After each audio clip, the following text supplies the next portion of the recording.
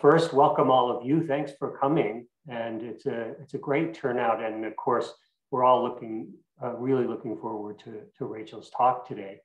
I'm going to, just let me mention who I am in case you aren't one of the students who are signed up or one of the faculty that know me. I'm Bob Kaiser. I'm a professor in the geography department studying the political geography and geopolitics of ethno-nationalism, particularly in the Soviet Union and the successor states. Recent work that I've done has included work in the borderlands between Russia and Estonia, and particularly the Russian communities living in Estonia following independence, and more recently, the rising demands for autonomy and the protest movement leading up to and including the 2019 uprising in Hong Kong. So again, sort of borderlands and the political geography and geopolitics surrounding these issues. I'll mention a couple of additional background things and then introduce you to Rachel, Oswald, and then we'll get going. Today's sponsor is the Institute for Regional and International Studies National Resource Center, or IRIS-NRC, which supports and enhances global awareness and inspires informed thinking about the complexities of our world. The center provides resources and expertise to K-12 and post-secondary educators, students, and the community at large. And IRIS-NRC is a partner in the, oh, sorry, that's next. Thank you also to our co-sponsor for today's film club, the Pulitzer Center for Crisis Reporting, which raises awareness of underreported global issues through direct support for quality journalism across all media platforms and a unique program of education and public outreach. The University of Wisconsin-Madison is a Pulitzer Center Campus Consortium partner there. Essie Lenchner will be running tech support along with John, our grad student assistant. If you have any challenges, use the chat function to contact Essie and or John, and we'll get that sorted out. We are recording today's event and sharing the link and digital resources in a post-event email. You will only show on the recording if your microphone is turned on to speak, just as background information. Please do try to enter any questions you have in the chat for the Q&A portion during the last 15 minutes, and you can be adding those questions at any point during the talk with Rachel. I'll also read the UW-Madison Land Acknowledgement Statement. The University of Wisconsin-Madison occupies an ancestral Ho-Chunk land, a place their nation has called Dae-Jok since time immemorial. In an 1832 treaty, the Ho-Chunk were forced to cede this territory. Decades of ethnic cleansing followed when both the federal and state government repeatedly but unsuccessfully sought to forcibly remove the Ho-Chunk from Wisconsin. This history of colonization informs our shared future of collaboration and innovation. Today, UW-Madison respects the inherent sovereignty of the Ho-Chunk Nation, along with the 11 other First Nations of Wisconsin. Now, let me introduce you to today's speaker. Rachel Oswald is a reporter for Congressional Quarterly, or CQ Roll Call, where she covers foreign policy through a legislative lens. She covers congressional oversight of the State Department, national security law, the foreign aid budget, nuclear treaties and proliferation, national human rights concerns, and humanitarian crises. Rachel has reported from South Korea, Japan, Austria, Russia, Kazakhstan, and the Dominican Republic.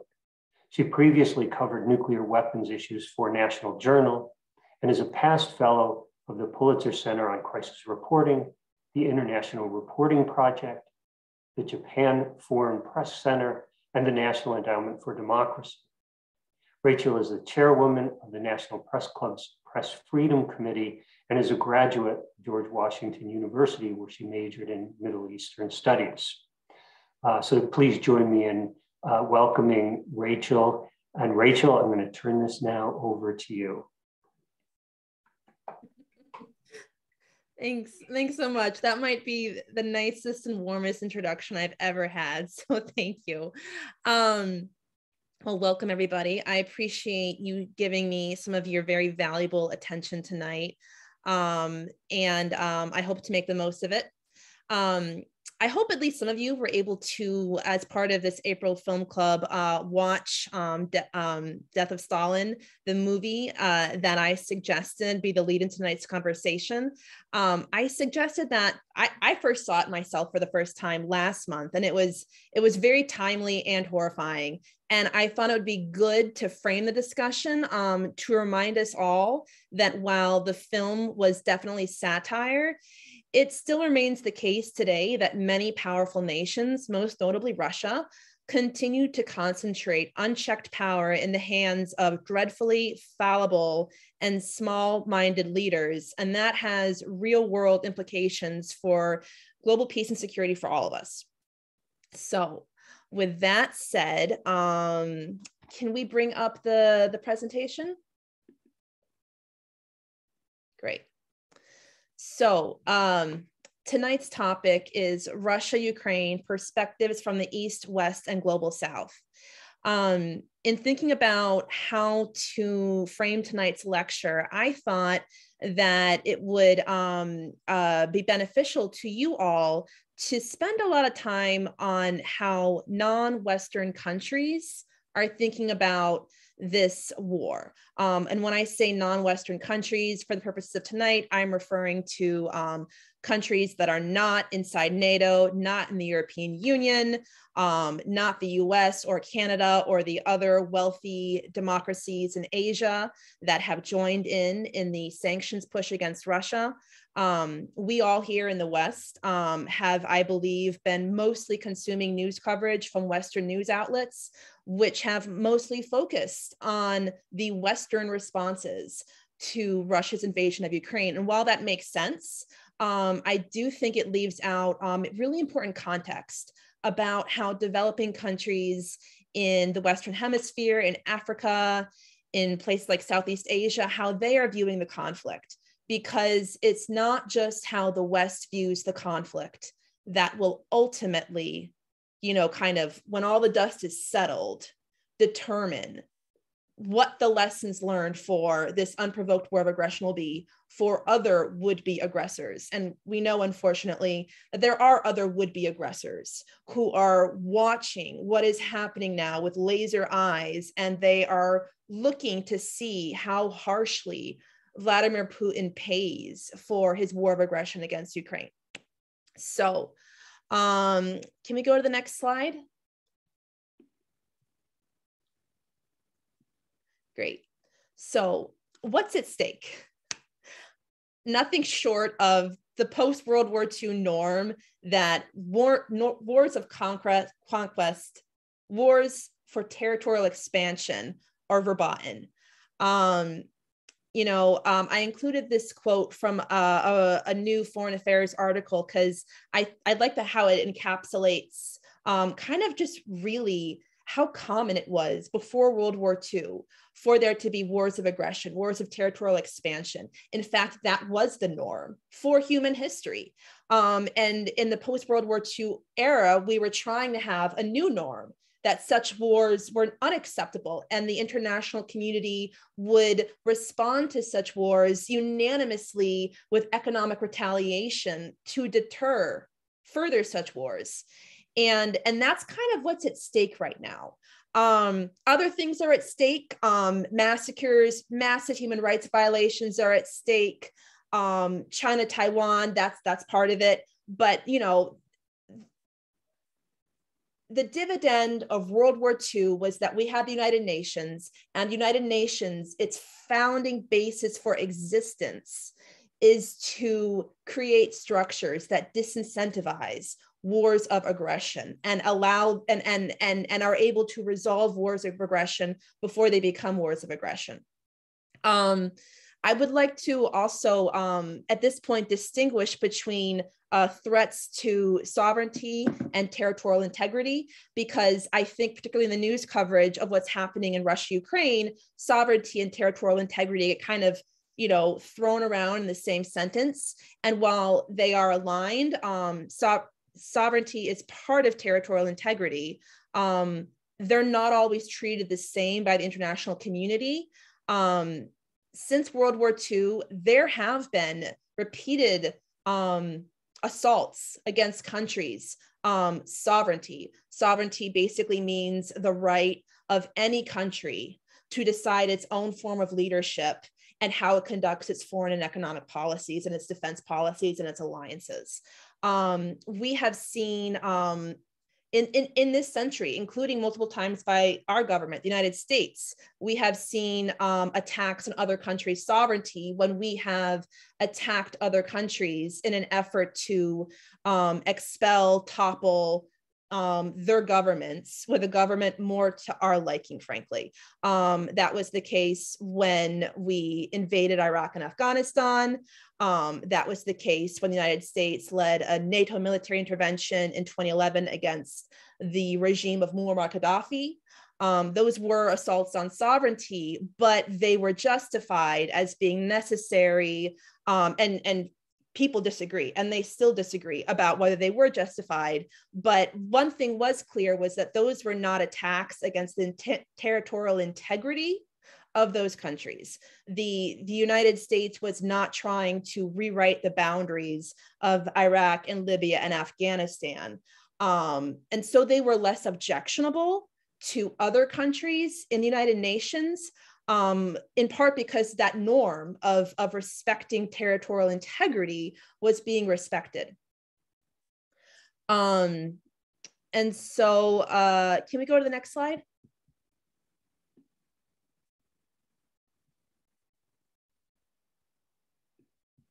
All right, other long-term questions. How right now China is providing tacit moral support for Russia's invasion of Ukraine. It's not giving Russia the weapons that Russia wants, and it's not doing much to undermine the Western imposed. I mean, it's doing some things, but it's not flagrantly trying to undermine the sanctions imposed by the West. It's trying to avoid direct economic consequences to its own economy, but it is providing important diplomatic cover for Russia at the United Nations, and even more critically through its own very powerful disinformation propaganda apparatus, which is just echoing Russian disinformation around the world at every end. And that is having real world impacts.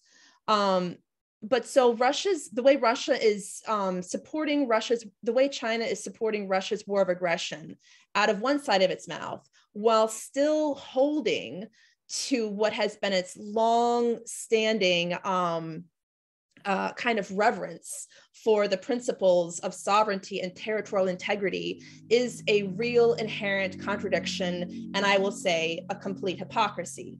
And this is important because one of China's go-to criticisms of the United States, when the United States criticizes China's human rights records, is, well, what about what you did? What aboutism? China and Russia really work to do all they can to highlight inconsistencies on the part of the United States and its allies in their foreign policies, while maintaining that, China, for all of its, imperfect human rights practices, is still a reliable, consistent country.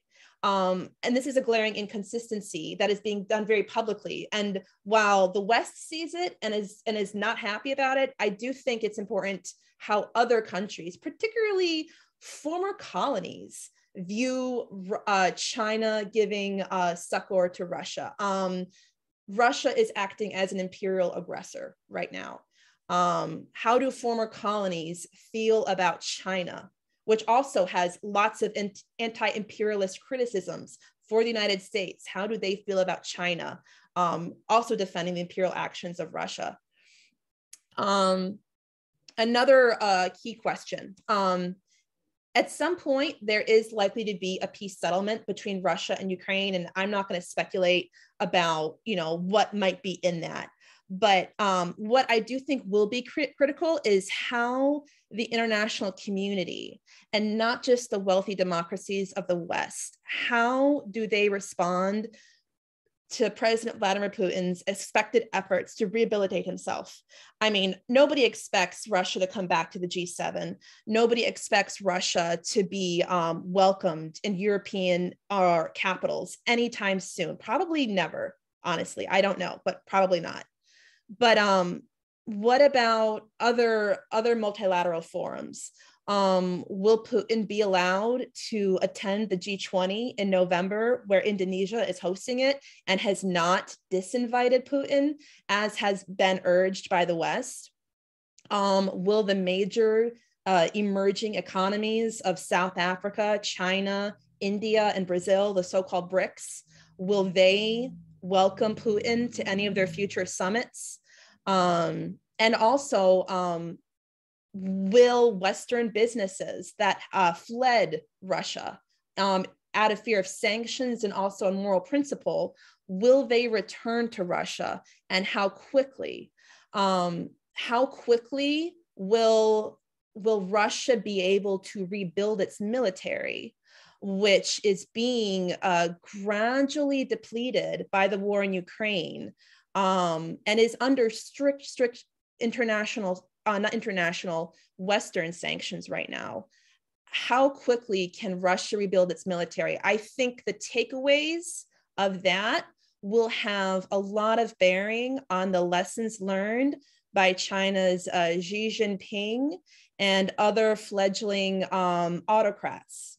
It will be whether they decide that the price that Russia paid was too high for them to contemplate similar wars of aggression or flagrant violations of international norms. And finally, what will the United States do to resolve the own inherent inconsistencies of many of its foreign policies?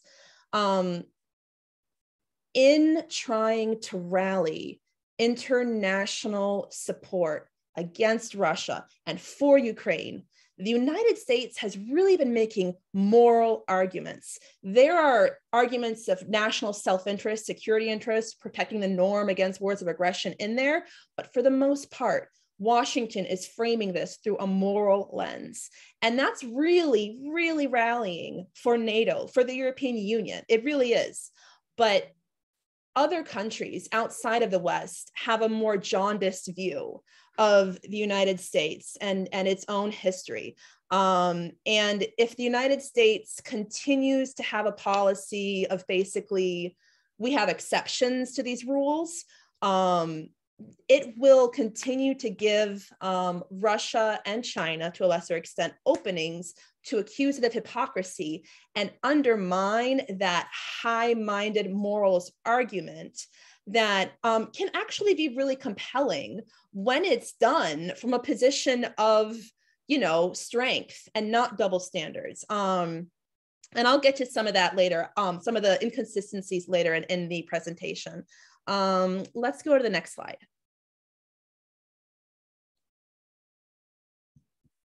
Okay, so how are non-Western states viewing the war? Let me go back up.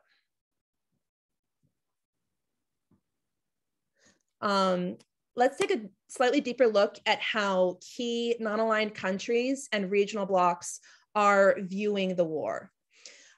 India is a key emerging country, the world's biggest democracy, and it plays a crucial role in the United States' developing strategy for managing the long-term threat of China in the Asia Pacific. India has abstained, been neutral during all 3 UN General Assembly votes on the Ukraine war. This is in line with India's previous positions during other times of Russian aggression. This isn't a change of policy for India. India is continuing its status quo, which, you know, for any of you foreign policy history students, you'll remember India was famously part of the non-aligned movement during the Cold War. For the most part, Indian domestic polls show that those surveyed approve of their government abstaining and condemning Russia at the United Nations. This is likely due in no small part to how strongly India's populist right-wing media, which is consumed by most Indians, rather than like the English language publications, which are consumed by the so-called elite.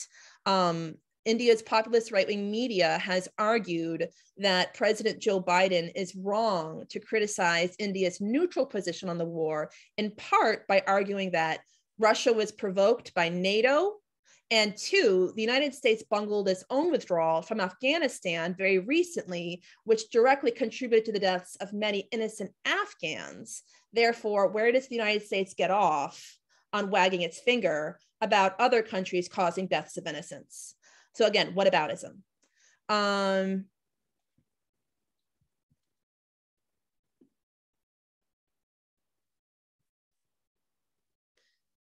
Oh, also conspiracy theories. Conspiracy theories are promulgated by Russia that are picked up by social media in India and by those right-wing news outlets that Ukraine has biological weapons laboratories funded by the United States, and that the massacre in Bucha is a hoax, and that there are neo-Nazis operating, throughout Ukraine. All of that stuff plays a role in shaping Indian public opinion about what's going on in Russia, Ukraine.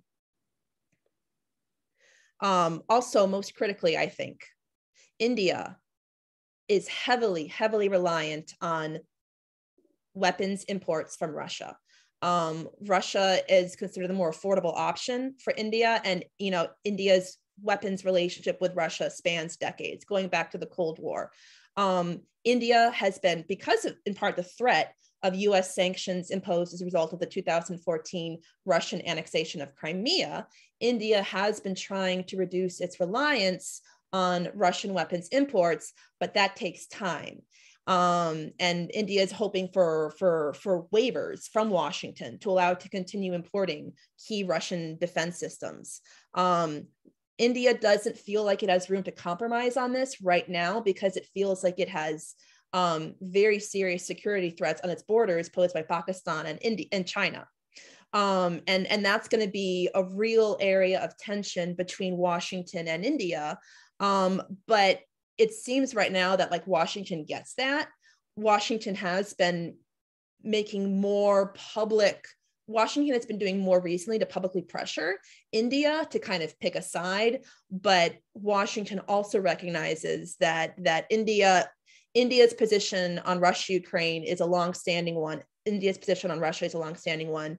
And I think Washington really doesn't want to do anything that would push China away from the emerging informal alliance, I say informal alliance carefully, in the Asia Pacific of Australia and Japan and the United States and India to kind of handle China. So this is really the United States trying to walk and chew gum at the same time when it comes to India and the Russia-Ukraine war. Israel. Israel is another problematic country for the United States when it comes to Russia, Ukraine.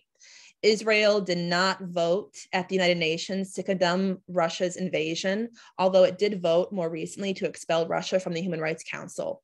Otherwise, Israel has not taken decisive steps to punish Moscow.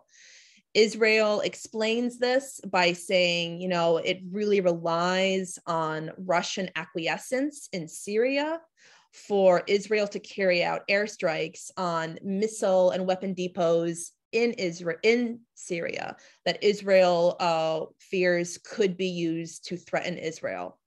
Additionally, there are large populations of Russian and Ukrainian Jews who might look to immigrate to Israel because of the war, and Israel will want to prioritize their ability to safely travel. And so it will want to take steps that won't infuriate Russia and won't infuriate Ukraine.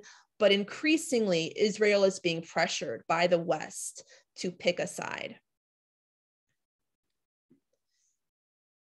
In Africa, the Russia-Ukraine war has been really illuminating to international affairs analysts that I've spoken with, because it has revealed just how busy Moscow has been in sowing influence in African countries, when so much of the worry in recent years in Washington has been about China's growing influence in Africa through its Belt and Road foreign aid projects, foreign development projects. African countries represented roughly half of all of the abstentions at the United Nations on the vote condemning Russia's invasion. While 28 countries voted in March to condemn Russia's invasion, 17 African countries abstained, while no votes were recorded from another 8 African countries. Reasons for that? I would say, during the Cold War, the USSR did provide a lot of explicit support to liberation movements in countries like South Africa and elsewhere. And that is remembered in part because those liberation movements still hold a lot of power and influence explicitly and implicitly in African capitals. And they're not so easily to be pushed into the Western camp, even though Africa by and large is largely Western leaning in its sympathies, in its aspirations. Ambitious young people in Africa aspire to immigrate to the United States and other wealthy democracies. They don't aspire to immigrate to Russia. And I also want to be clear here to distinguish that even though public comments have been made by leaders in Uganda, Kenya, and South Africa that have criticized Western hypocrisy when it comes to Russia and Ukraine, and and maybe given credence to Russia's grievances about NATO, there's a difference between what African leaders are saying, and many African leaders lack legitimate democratic legitimacy, and what the African populace feels. Broadly, there is a lot of sympathy to the plight of Ukrainians, and many Africans are viewing Russia's war on Ukraine through an anti-imperialist, anti-colonialist lens. But the issue is that they don't always have a strong voice in their governments. And at the same time, Russia, we're seeing in Africa the dividends of Russia's, long-term policy of exporting weapons and food and fertilizer and energy technology to developing countries. This hadn't been something that had gotten a whole lot of attention from the West in the years that it's been happening. Again, some of it traces to the Cold War, but some of it is much more recent and has explicitly been promoted by Vladimir Putin to expand Russia's influence in the developing world. But because the West, Washington, has been so focused on the perceived influence threat from China's Belt and Road Initiative, the extent of some of these Russian exports in really crucial domestic sectors like food and energy has been overlooked. How, again, and this also relates back to what I said before, is if these countries want to maintain and resume their imports of Russian energy and food and weapons, that will play a role in how quickly Russia is rehabilitated or not after any eventual peace settlement.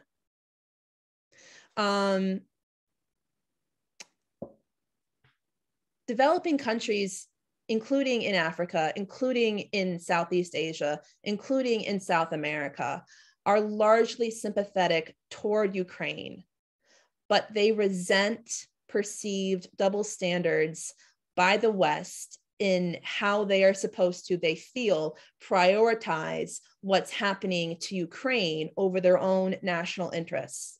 You know, again, we're still in the middle of a COVID-19 pandemic. That pandemic was ruinous to the economies of much of the developing world, in part because of the self-protective measures imposed by Western countries. Western countries were quick to snap up all of the first contracts for the highest quality vaccines against COVID, leaving countries in Africa and Asia to wait for lesser quality vaccines to come on the market and become available. Western countries also imposed, for public health reasons, strict travel bans that meant a lot of foreign workers from the developing world had to leave the country. And so the remittances that those developing workers had previously been sending home shriveled up. Tourism shriveled up. And at the same time, the foreign aid that these countries had been getting from the United States, from the European Union, from the United Kingdom, that also did not rise to meet the need of the global COVID-19 pandemic, because the West chose to prioritize protecting its own industries and its own people. And so now when developing countries are told, or asked, we want you to impose sanctions on Russia, we want you to stop importing products from Russia, there is a feeling of, that's not fair to us, we're so fragile, we're still coming out of the pandemic. And also, oh wait, Europe is still importing oil and gas from Russia, and so there is sympathy for Ukraine, but also frustration for a renewed feeling that the West prioritizes Westerners and wants the rest of the world to do so too. But when the victims are brown people, whether they're Syrians or Afghans or coming from Africa, and they're seeking refuge in Europe or the United States, they don't get that same hearing and sympathy. So this is all part of the tension between how strong of an international response that there will be for Russia. Can we get to the next slide?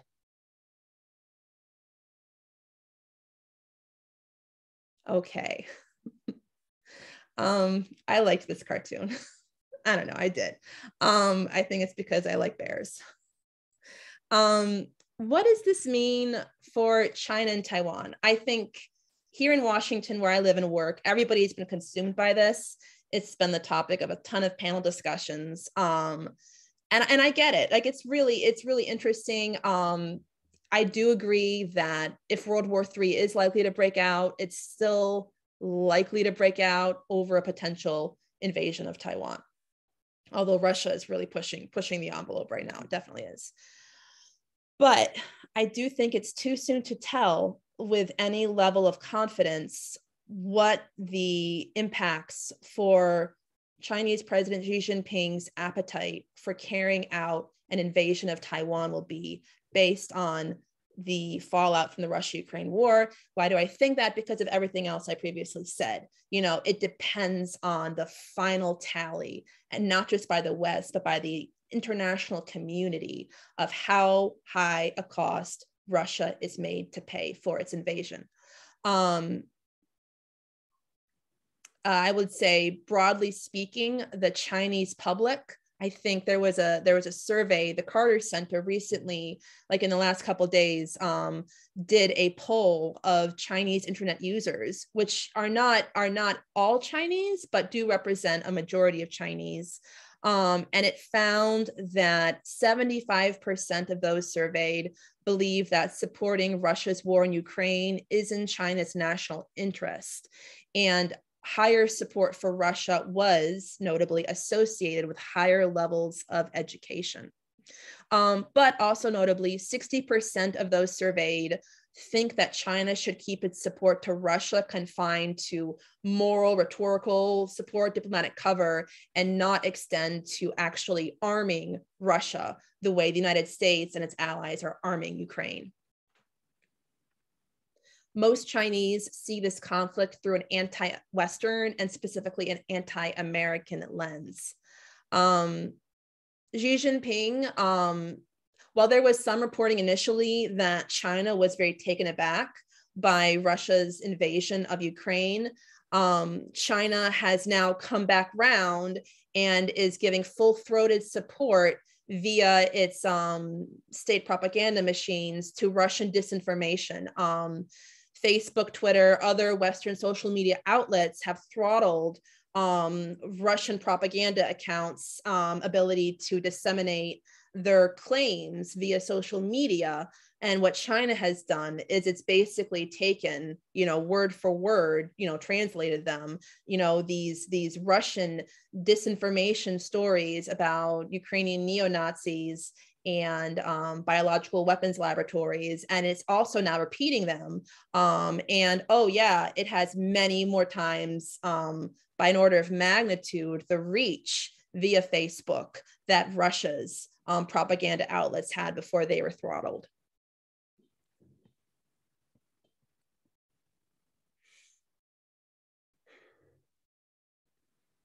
Can we go to the next slide? All right. What does this all mean for international organizations and the need for UN reform? I like that I included this quote here from a recent op-ed written by the Brookings Kamal Dervis and Columbia University's Jose Antonio Ocampo, because it just puts it out there. What is the purpose of the United Nations? Why was it formed? What is it meant to do?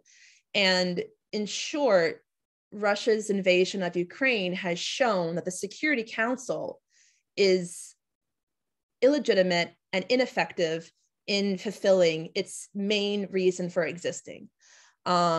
It's really hard to figure out how to fix that because you would need to have a whole new UN charter. And I don't know that that's achievable.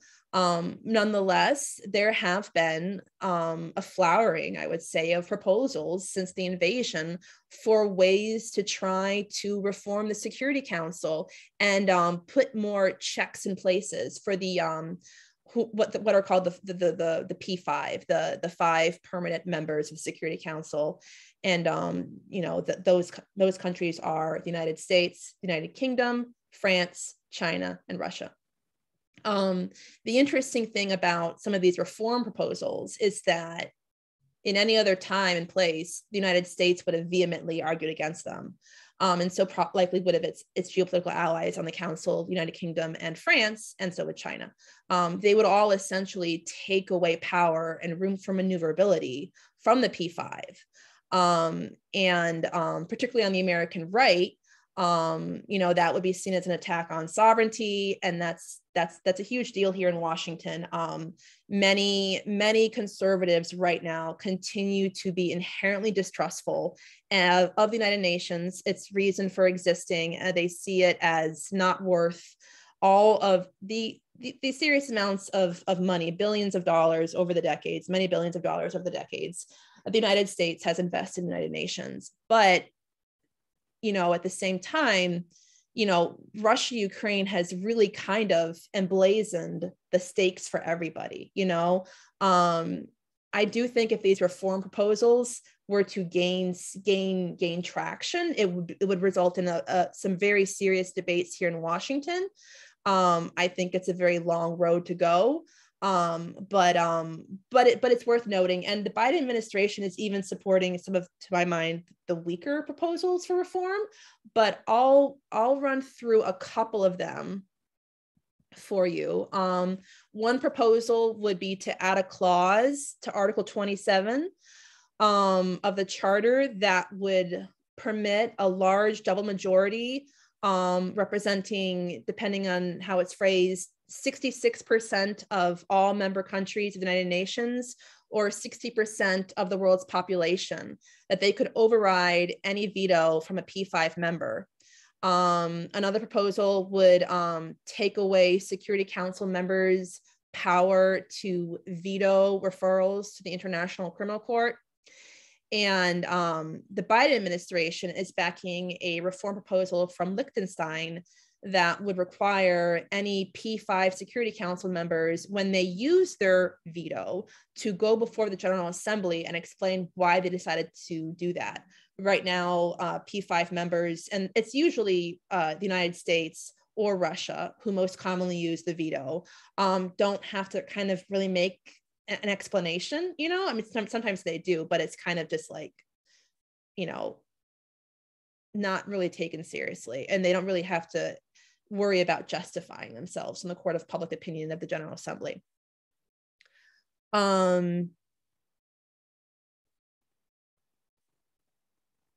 Just a couple words on NATO while I'm in this section. Ironically, unsurprisingly, when you carry out a war of aggression, unsurprisingly, when you carry out an attack on your neighbors, those neighbors' fears that you might attack them are strengthened. So Russia's fears of NATO expansion are becoming a reality now, as Finland and Sweden are taking steps to begin the process for applying for formal alliance membership. And that actually has a lot more teeth, I think, than whether Georgia or Moldova or Ukraine were to join the alliance, because even as Ukraine has been incredibly impressive with its ability to fend off Russia's invasion, it's really Finland that would be the real catch for the alliance, because of how powerful and capable Finland's military is. And they also share a long border with Russia.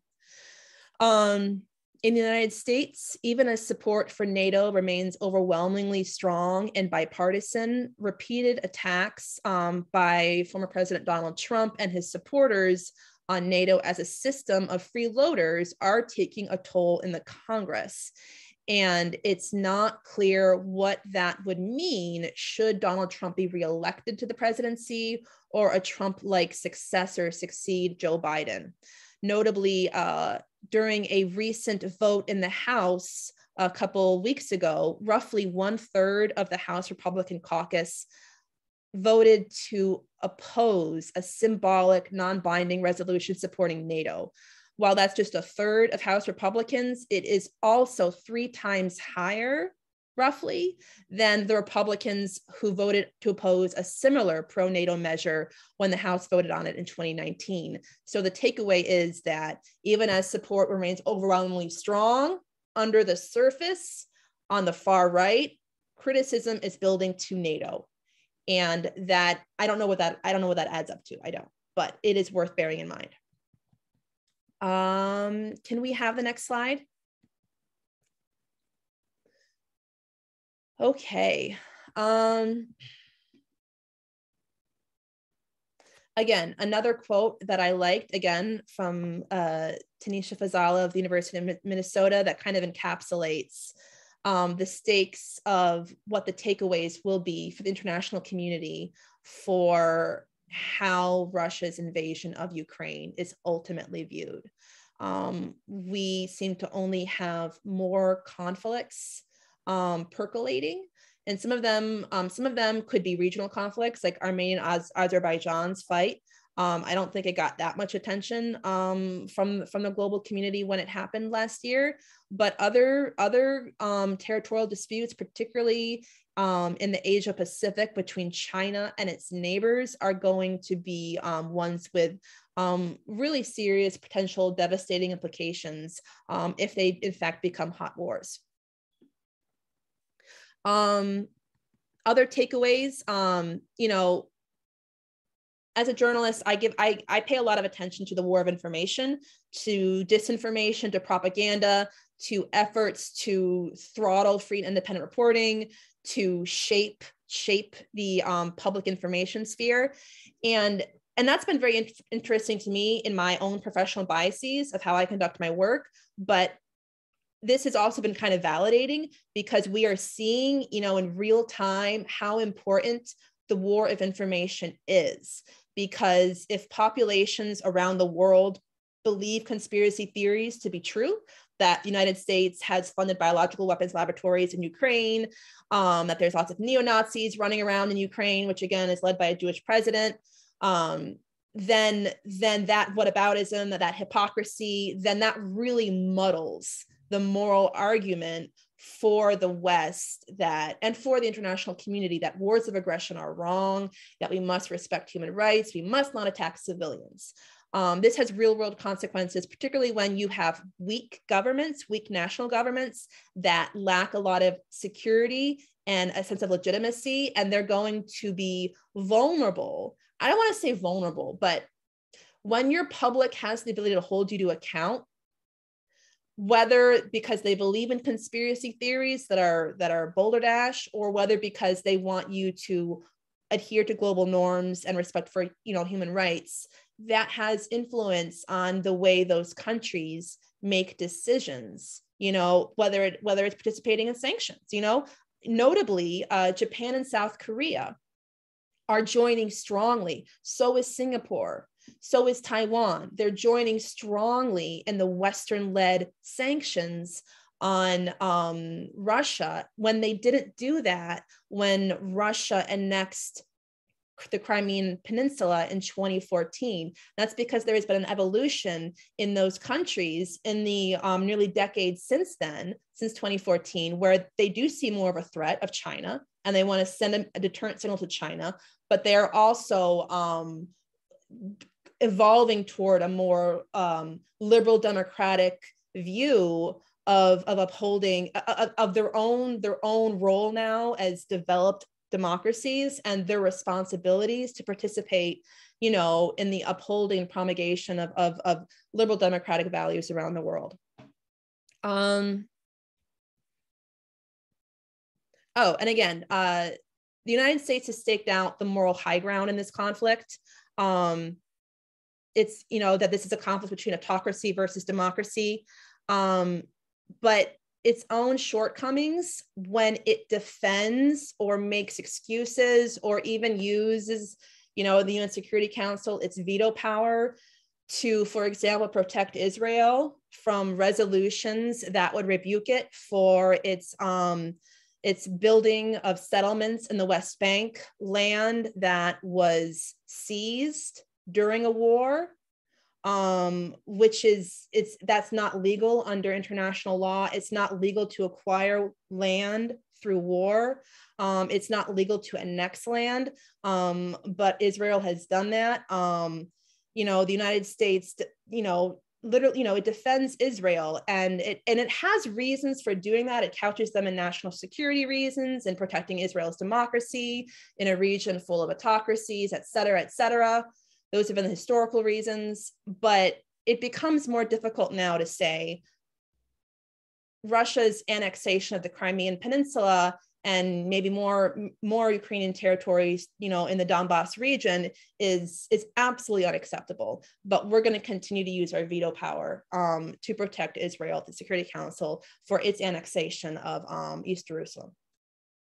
And furthermore, when Donald Trump in 2020 formally recognized Morocco's annexation of the Western Sahara, which it had annexed decades ago, but it had never been acknowledged. The international community had refused to acknowledge the annexation.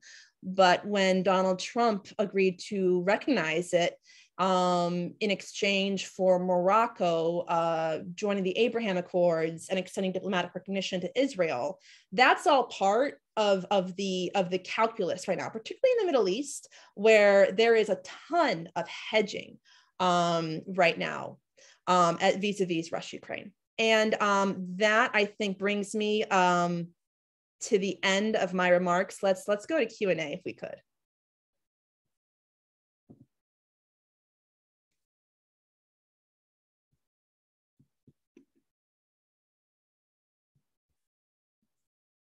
Okay, everyone. I'm not seeing anything in the chat now. Rachel, if anyone would also like to raise their hand through the reactions button on your Zoom, we can get that going. And it looks like we have a question coming in from Jeffrey Barton. So go ahead, Jeffrey. Yeah, can you hear me? Yep. When Russia annexed Crimea, China was against it, but was so what is China's stance on the Russia's invasion of Ukraine? Are they for it, or are they against it? Russia, I mean, China has kind of had it both ways. They don't call it a war. You know, they don't recognize it as a war. They're calling it a special military operation. What they have urged is that there be a peaceful resolution as quickly as possible, but they are not blaming Russia for the war publicly, officially. They want an end to the fighting, but they're not blaming Russia. That's what they're saying officially, publicly. And then we also have everything that they're doing through their official propaganda, state government news outlets to kind of repeat and amplify Russia's disinformation claims. So why is that? Why is Russia not, blaming? Why is China not blaming Russia? I think that, I think initially China in February 24, when Russia invaded, I think initially China was taken aback. I think it was surprised, even though there had been that very high profile summit at the Beijing Olympics a few weeks prior between Putin and Xi Jinping, where they announced, deeper cooperation among throughout several areas. I think China feels like ultimately having Russia be strong serves China, particularly as it distracts Europe, it distracts the United States from focusing resources on the Asia Pacific, and also having a strong Russia that is not a pariah country in the international system helps China, because then China has another powerful country that it can form a bloc with. They're not a formal alliance, but ultimately I think China sees that it is in bed with Russia, not a formal alliance. They don't want to take on the consequences that Russia's incurred, but Xi Jinping would prefer to see a strong and robust Russia as a stronger counter to the solidifying alliance by the West against China. Why can't we all just coexist? I don't know. I think it'd be great. I don't think it's in human nature, and I think that's really depressing, but it's really hard for humans to coexist historically. We can do it, but historically wars of aggression have been our norm. Remember, education is a key, could be a key to end that. I agree. I think access to good information is key. Yep. And being raised rightly, with love and all that. That helps too. Any more? Can I ask any more, or should I just put them in the chat? Let's see if we can get a few more questions from others. And I think in the meantime, if you want to put questions in the chat, that works great. So if we don't have any, we'll definitely pick yours. And speaking of which, Rachel, are you okay going a few minutes over? Yeah. In a time, just so we can collect a few more? Yeah.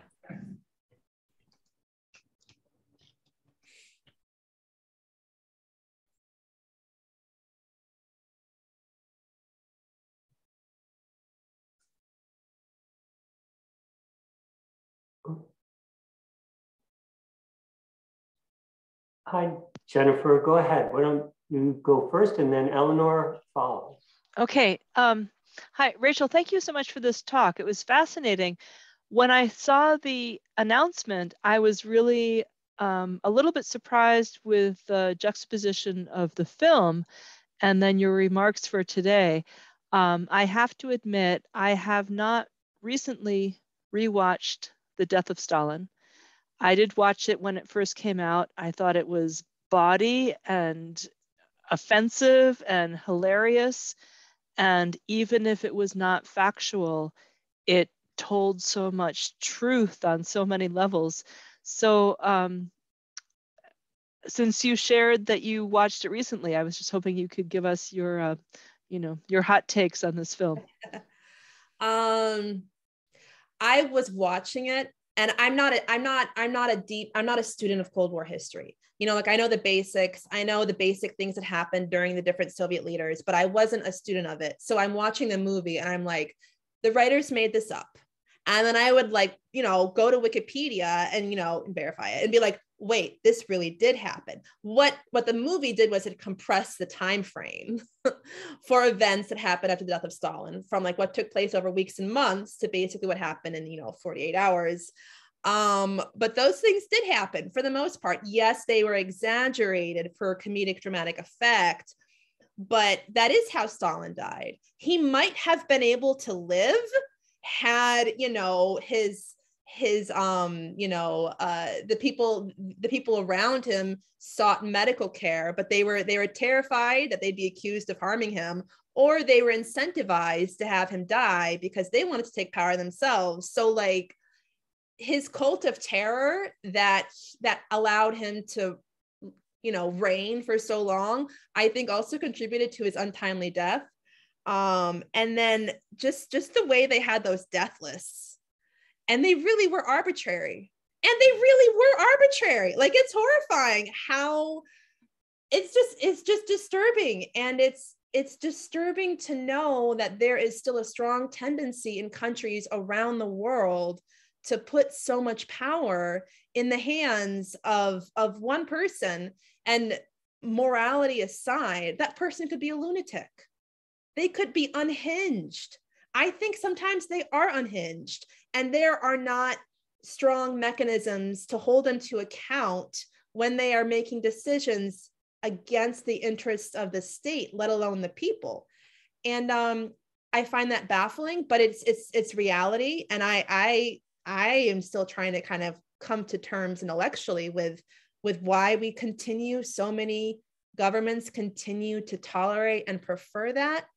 You know, I mean, democracies are really hard work. I get it. They're really hard work. There are a lot of agita and frustration, but they do provide a few checks and balances against unhinged leaders. Now, I'm not going to talk about our own recent experience with, you know, whether we should invoke, you know, Amendment 20 and all that, but no, maybe we should talk about that. Let's not talk about that. So I hope I answered your question. Thanks, Rachel. Eleanor, please. Hi, thank you so much for this. I've misplaced my video camera, so I'm just in the dark right now. But this has been really wonderful and really enlightening. My focus is more on the West and Western thought. And so I'm curious to know if any strategies, you had mentioned that there's a lot of hypocrisy with the West saying, you know, you can't just walk into a country and take it over. How are there strategies that the West has been using to sort of combat that narrative of the whataboutism that have been working in areas where the whataboutism is particularly effective?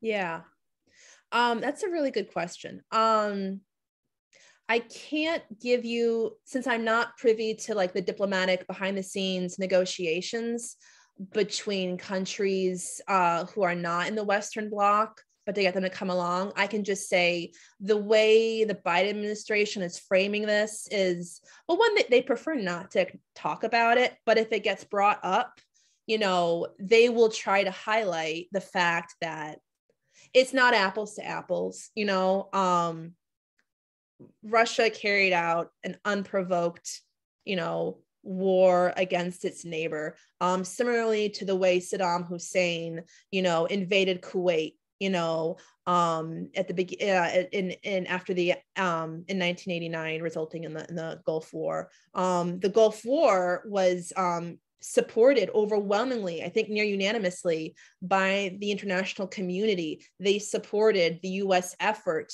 to successfully expel Saddam Hussein's forces from Kuwait and reinstall the legitimate government of Kuwait.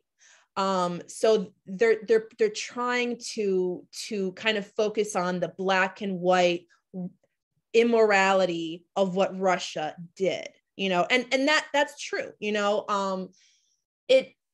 These arguments about whataboutism, they have the most salience, you know, in the Middle East, in Africa, in countries that have recently experienced, you know, what they feel like are double standards in the way, you know, military interventions are carried out against their governments, and also, and I think emotionally,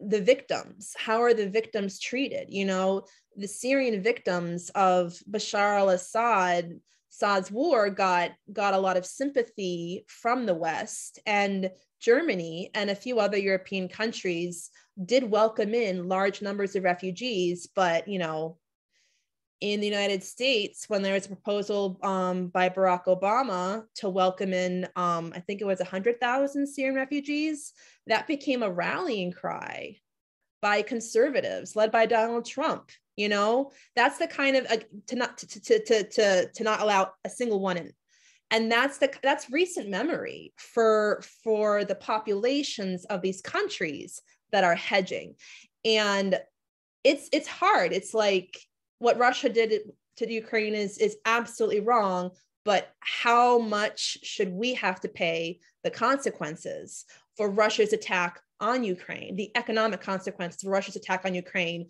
when the West is perceived to have been directly or indirectly responsible for a lot of harms to innocent civilians in the 21st century? It's hard. I don't envy the Biden administration this job. That's a real hard one to argue.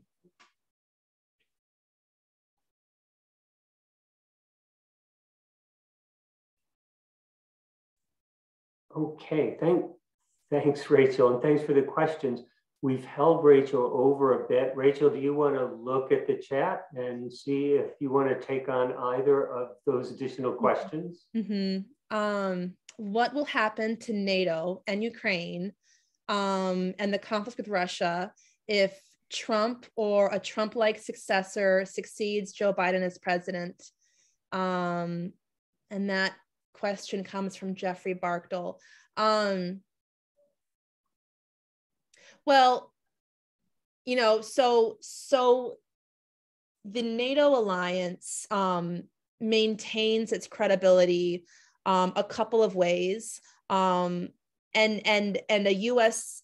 president can impact that credibility in a number of ways. I would say that Donald Trump hurt the credibility of the alliance by speculating whether the United States would honor the Article 5, the reason for being of the alliance, that an unprovoked attack on any member country will be treated as an attack on the entire alliance. And so by throwing doubt about whether the United States, by far and away the most powerful member of the alliance, would honor that bedrock principle of the alliance, made a lot of European countries really worried.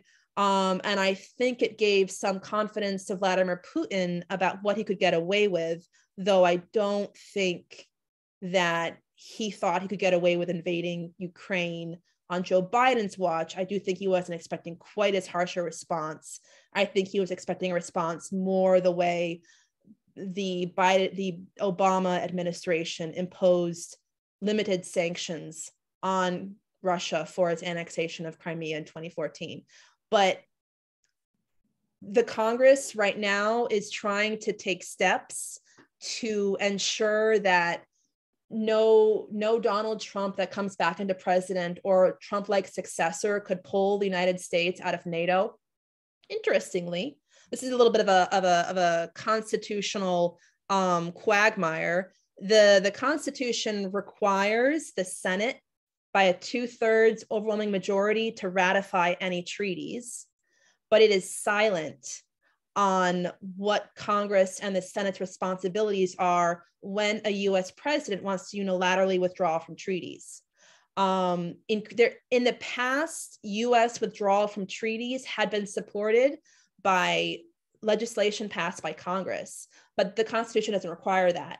And increasingly in the latter half of the 20th century, and then even more so in the 21st century, we've seen presidents, mostly Republicans, withdraw from treaties that have been approved by the Senate. So in theory, a US president could pull the United States out of NATO.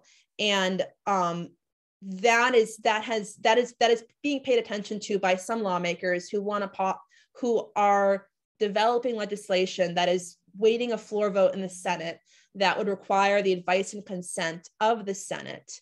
That means Senate approval before any president can withdraw the United States from NATO.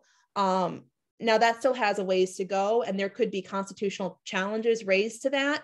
But even if a future Donald Trump-like president doesn't withdraw the United States from NATO, by ending military support for things like our deterrence initiatives that we have in Eastern Europe that include lots of drills with European partners, and in the case of Ukraine, included before the invasion, a lot of training, they could end that. Congress would fight them on it. But as I mentioned before, a growing number of Republicans in the House, but not the Senate, are kind of they're not opposed to NATO, but they don't want to be quite as supportive of NATO, I would say. And that could be enough to bungle any effort to pass legislation that would bind the US government's hands on how it engages with NATO and the robustness of that engagement. That was a very long-winded answer, but I am a congressional reporter. I'm sorry. That stinks. Great, and great job, Rachel. I think it's probably time to thank Rachel for a really fascinating talk and really wide-ranging engagement with the consequences and the near future that we're looking at in terms of this conflict. And then to call it a day, everyone. Thank you very much.